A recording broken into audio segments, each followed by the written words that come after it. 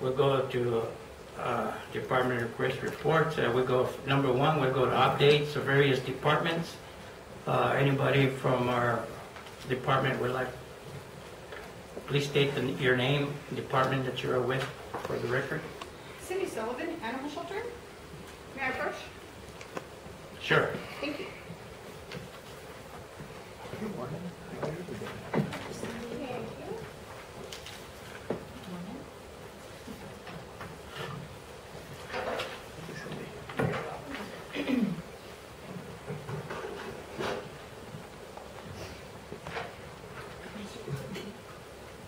This particular report that you have in front of you is a recap of 2014. I did this just to kind of give you an overview of what we did last year. Our total number of animals for the year was 474. Our live exits, which I'll explain real fast. It does state it down here. Live exits means any animal that left the building that was alive. It's kind of a phrase that has kind of been adopted through the industry now. So that means any animals that were adopted or reclaimed by the owners or transferred shelter to Albuquerque or someone else, or that goes to any kind of rescue groups or anything like that. Those are all combined into one, which is considered a live exit. We have 71 stray euthanasias, 95 owner turnover euthanasias. So those are people that are actually bringing the animals to us for either age or injury or illness or for some reason. We had a total of 447 animals from Torrance County, 6 from Mountain Air, 17 from Moriarty, 4 from Estancia, and at the time of the report there was 15 still left in the shelter. We had a total of 382 dogs, 86 cats, and 6 others, which is either, usually it's skunks, but it could be coyotes. We get injured coyotes on occasion. And we had 3 bite cases for the whole year. Down at the next section where it says news at the shelter, this is how the stats look for 2014. We had a decrease in numbers of intakes of about 22%.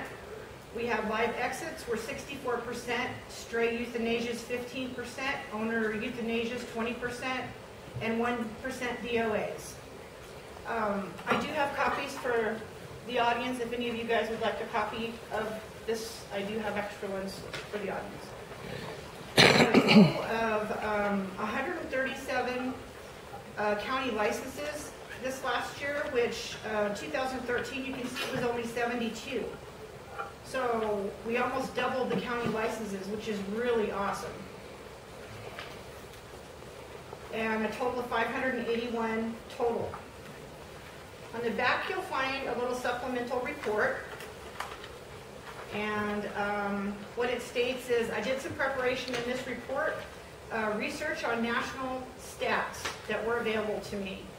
Just some of the comparison figures, in the 1970s, we were euthanizing over 15 million animals per year in shelters. In 2011, another study was done, and the number dropped to about 3.7 million. The most current stats are saying that we have 3 million nationwide that are being euthanized still in shelters. Although this number is still not where we want it to be, it has improved. It is thought that this number will continue to decrease over time, much due to a strong push for funding for low and no-cost sterilization and stronger laws regarding breeding and sterilization. My research also showed that in 2014, most shelters saw a decrease in the number of rescues and a number of animals entering the shelter, and it is thought that one of the big reasons is that shelters and rescues are providing sterilization and programs to help more people keep their animals in the home, rather than having them surrender due to low income and unemployment. We started a food pantry in 2008 for this very reason. All food is donated by the community and local businesses. For this year, in 2014, we served at least 28 people at the pantry. We try to keep bags and cans of puppy food and dog food. We also have dry and canned for cats. From time to time, we have cat litter. We also have seen donations of rabbit, chicken, and some pellets. So in conclusion, it is clear that the shelter continues to be an asset to this community as a whole, and we continue to take animals from the city of Moriarty, Mountain Air, and Estancia. Thank you, Cindy. Any questions from the commission? Any questions?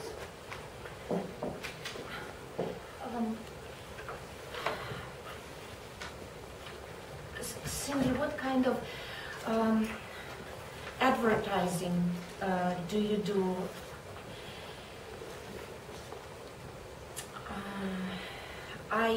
When I look at the consent agenda, I see you do a lot of printing there, right?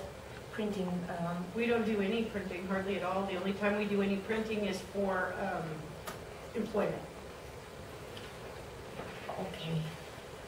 But the money comes from item line for printing materials or office supplies. Do you advertise? How do you? My question is, how do you advertise your service to the community? We don't advertise it. It's we have all of the shelters in the area, the cities, and those places, and a lot of the businesses that donate to us. It's a word of mouth type of thing. And we have a lot of people that just call and say, hey, we want to turn in our animals, we can't afford to feed them. And so what we do at that point is let them know we do have this service, and they can come in and get food. And it's a process that we allow a family to get food up to 4 times a year. So we're not just feeding people's animals constantly. If you can't really afford your animals, then you maybe need to lower your numbers. And we try to help them with that. We try to help them with sterilization. But that's what kind of opens the doors to us to share that. We are going to be having a spring flea fling rabies clinic and stuff in March, and we were hoping to advertise that. But we don't really advertise that program at all. It's just kind of a word of mouth thing. Do you have money in your budget for advertising?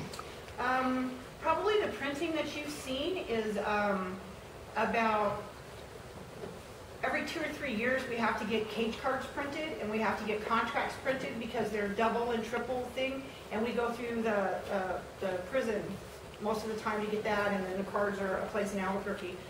But we do have some funding in our printing that we could probably do that. So you are open to this idea, maybe advertise to let people know what services you have there for them? We can do that, but we've even found when we advertise for positions and jobs, people don't even read the newspaper very much anymore. It's a sad thing, but a lot of people don't get that newspaper.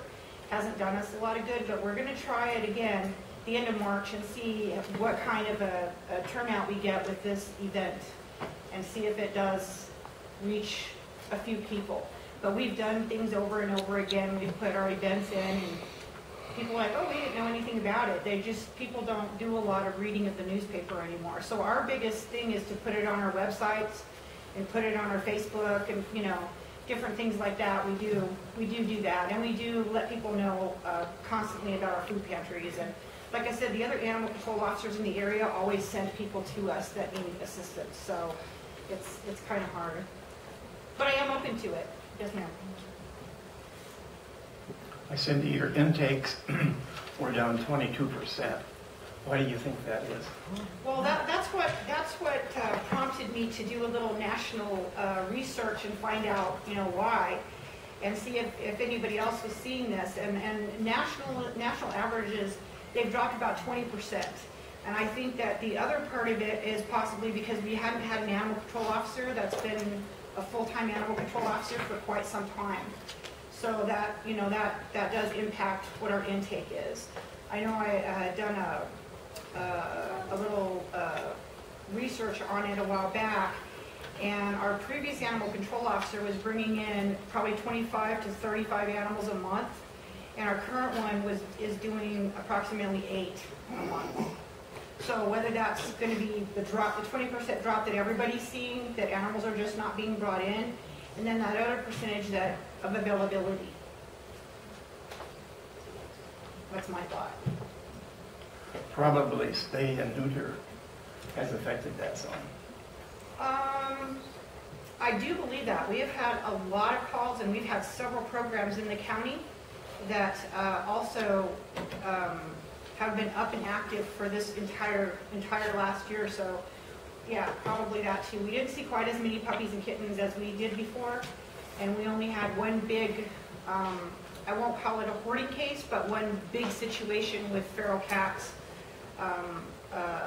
1 month last year where I know we took in 25 cats from one home. So that drops when we don't have the big hoarding cases of taking in, you know, the continual flow of animals when we're trying to lower the numbers of people's animals. So that makes a big difference too. Thank you.